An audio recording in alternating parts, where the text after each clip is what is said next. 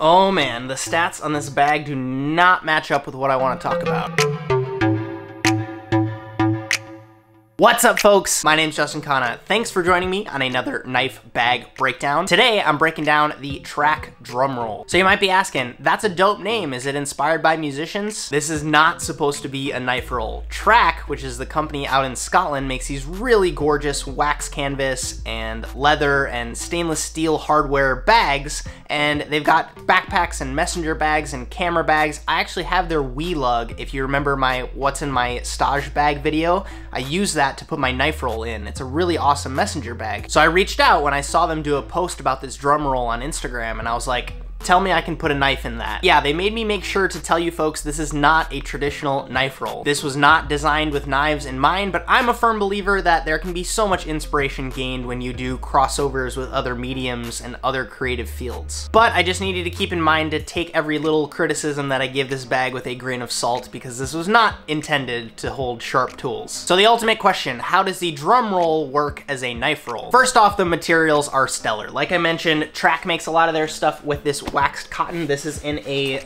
what is it? Crottle and Blaze Orange color wave. It's really nice to see a bag that's not black on black. It is water repellent, got super heavy duty stitching all the way around. This bag is gonna get some character just like a leather knife roll would. You can see I've been using it for about a week and a half and it's already got some marks all over it. It's got this right here as a handle. I would have liked to see something comfier as the handle right here. I definitely did notice that when I picked this up and it was full of my tools, it tipped forward and kind of to the side here. I do like that they've got these little D loops here. This is obviously to make sure that the straps stay nice and together, but I can totally see you attaching a makeshift shoulder strap to one of these and using it to carry it around that way. I love the pop of orange on the outside here. They say it's for writing your name on the outside of the bag, but I can see it coming in really clutch if you're a drummer on a dark stage and you need to find your drum roll.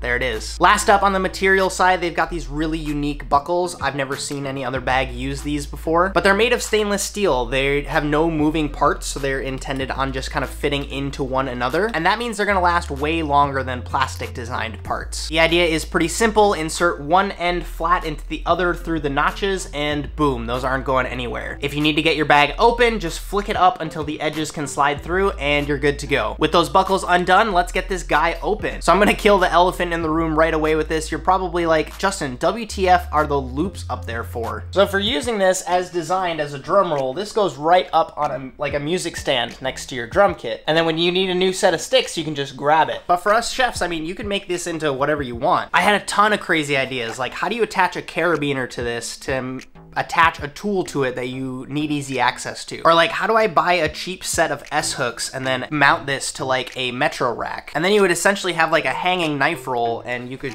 just go up to it and grab whatever you need. You could get really creative with this. Again, I hope you're seeing why I get so excited with these worlds colliding with music and cooking. Now moving on to the actual pockets of the bag. These are crazy deep pockets because again, it's meant for drumsticks. I found it's actually really interesting being set up like this because it's double layered. There are pockets on top of the pockets, which actually can get kind of stuffed.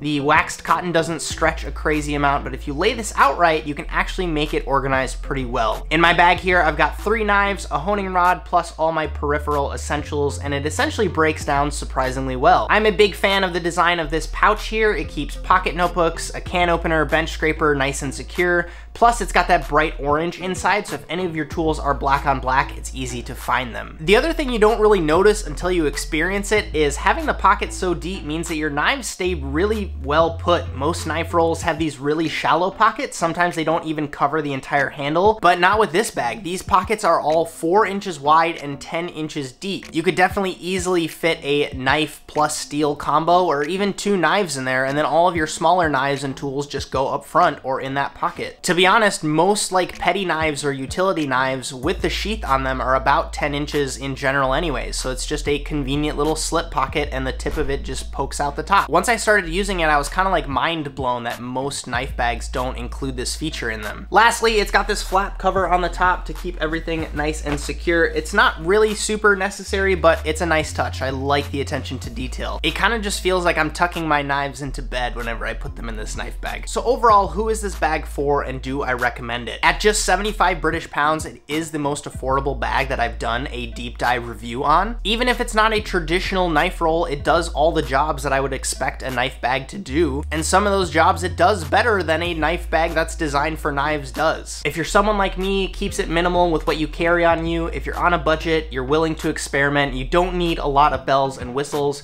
this roll is dope. I definitely recommend it. Thanks so much to the folks at Trakke for sending me this. I'm not being paid by them to say anything good or bad. I was attracted to their products years ago. If you guys ever want to partner on a knife roll, let's talk. Also, I've got this apron that everybody keeps asking me about, and I feel like it would just fit right into your portfolio of products. That's all for this review. Do you have a bag that you'd like to see me break down here on the channel? Leave it down low in the comments. If you have questions about the drum roll, go ahead and follow Trakke on Instagram. Tell them Justin sent you. Until next time, my name's Justin Khanna. Have a good one.